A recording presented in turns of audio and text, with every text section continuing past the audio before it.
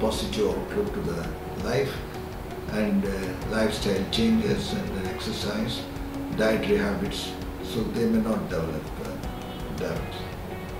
So that is the way the present generation is affected, mainly because of these various conditions that affects the individual.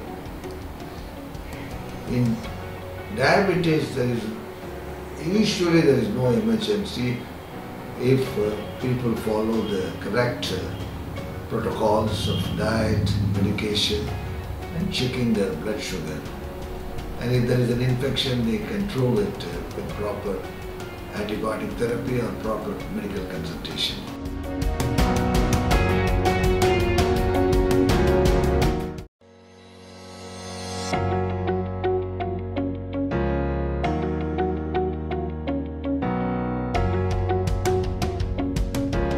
In diabetes, emergency comes when the sugar level becomes very low.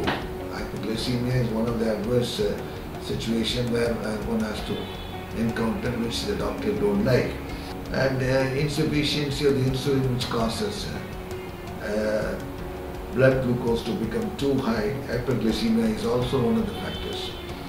And there is a low sugar level, hypoglycemia, and a higher sugar level, hyperglycemia. Both are a little emergent situation. If the hypoglycemia continues for a longer time, there are adverse effects on the central nervous system.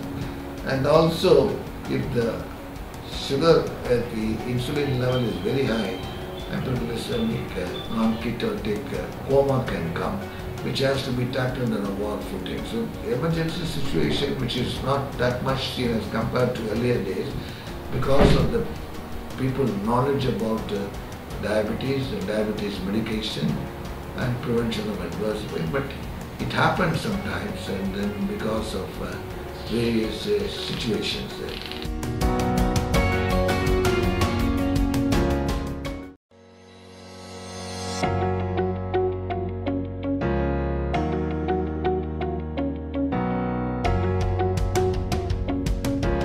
Hypoglycemia, because hypoglycemia symptom arises because of sudden the sugar level goes less than 80 milligrams or 70 milligrams, sometimes reaches 40 milligrams.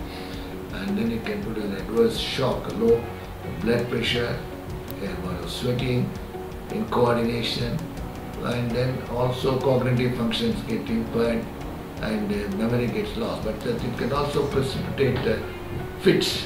Hypoglycemic produces seizures.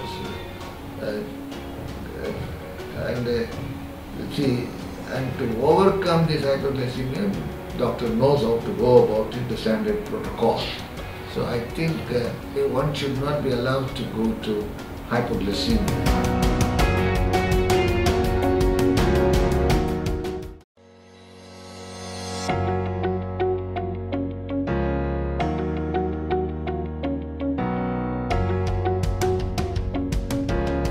Most of the young people, or the early adult people have, or elderly people, is type 2. Type 1 is different, it's juvenile, and type 2 is people develop.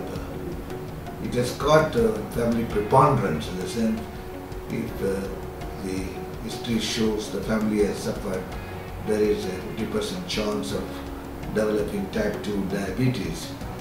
But today we see patients without the preponderance of the family, they develop diabetes because various other factors, most related to stress. The daily life has become very stressful. The eating habits are different. The working conditions are different.